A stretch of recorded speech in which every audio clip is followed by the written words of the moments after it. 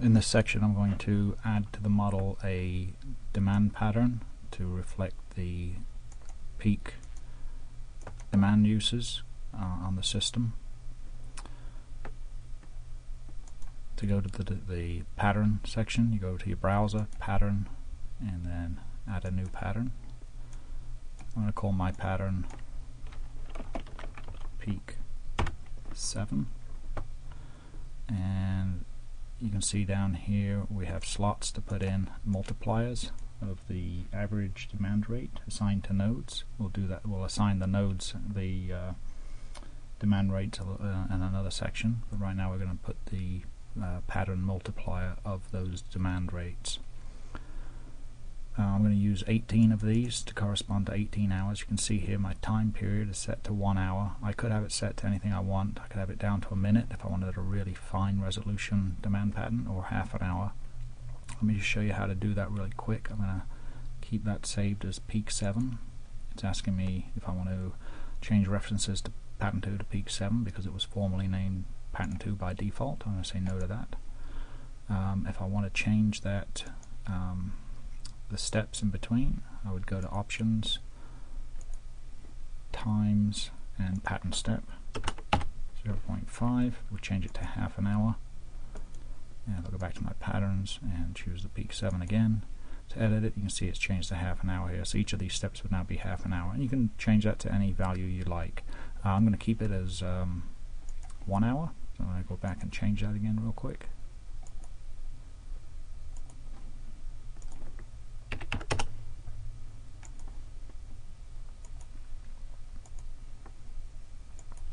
And I'm going to start to add in my values starting at the first hour period. I'm going to consider this to be about midnight. Everybody's sleeping, so I'm going to say my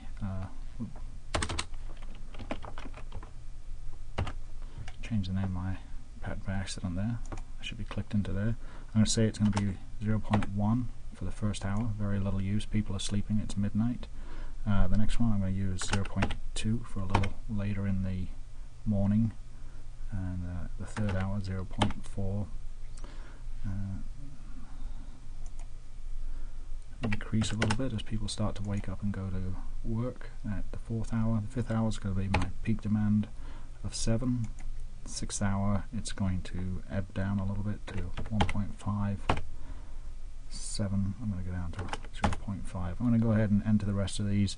As you may guess, I've used this pattern before, so I'm kind of cheating here a little bit. Usually you have to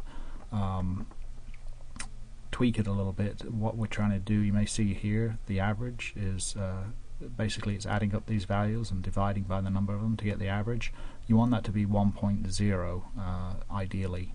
I've played with this and I know that the numbers I enter up to 18 hours are going to average this out to 1.0. If you're going to use a different demand pattern that's more appropriate for your community, you'd want to try to get this to 1.0.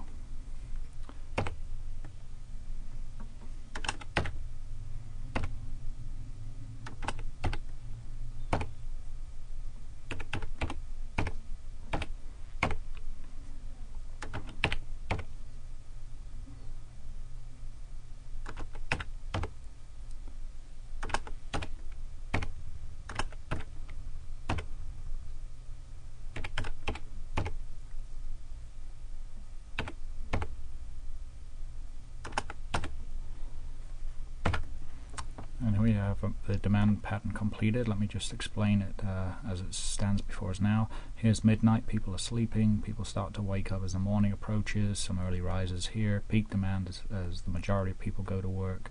It ebbs off again as the later risers get up. A lull in the water rate use here, maybe mid-morning when people are busy at work or in their offices. Another small peak here during lunchtime when people use kitchens and sinks. Another lull during the busy part of the afternoon when people aren't using many water facilities. And then again we see a small peak as people return home and cook dinners and maybe shower for the next day, and then ebb off again to nighttime and when people are sleeping. The 18 hour of course linking back to the 0 hour here, and again this is an 18 hour day as opposed to a 24, so it's a little bit more compressed. I'm going to save that. here. Again, it's wise to save these. I actually already did save this pattern. It's right here, and if I wanted to resave it, just pretend this isn't here right now. Let's save it as peak 7, and this would allow me to import this into another model, EPAnet model, at a later date. If I didn't save it, it's just going to stay with this model and I wouldn't be able to import it into others. Yes, I'm going to replace that. OK. Now to assign those patterns to my nodes, I would go to the node.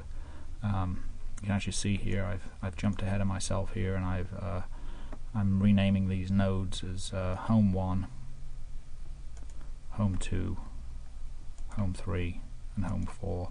And that just makes things easier and more logical to follow when you've got a small model like this, to actually name the node something that's significant to those nodes.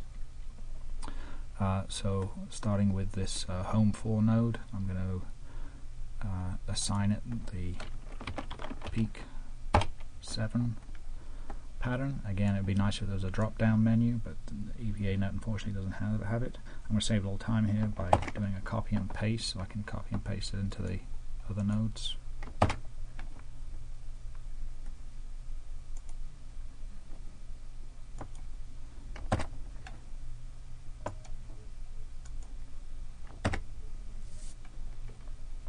And that's all of my homes with assigned values for the pattern. You can see here is where I would assign base demand. For base demand for my homes, I'm going to use a value of 0.35 gallons per minute. These units are the same as the overall hydraulic units, which are gallons per minute we chose under the options in the first video. Again, I'm going to do a copy and paste, each home being the same. And this would correspond approximately to 500 gallons per day, which is conservative, a lot of water, but I want this model to be fairly conservative. And it's not allowing me to actually do a copy and paste into those, so that's just something I learned. And I'm going to close that down to save those. I'm actually going to change the name of this pump as well to B1, and this tank to high tank. And again, it just makes it a little bit more intuitive when you see the reports for what these nodes are. I'm going to end this segment now.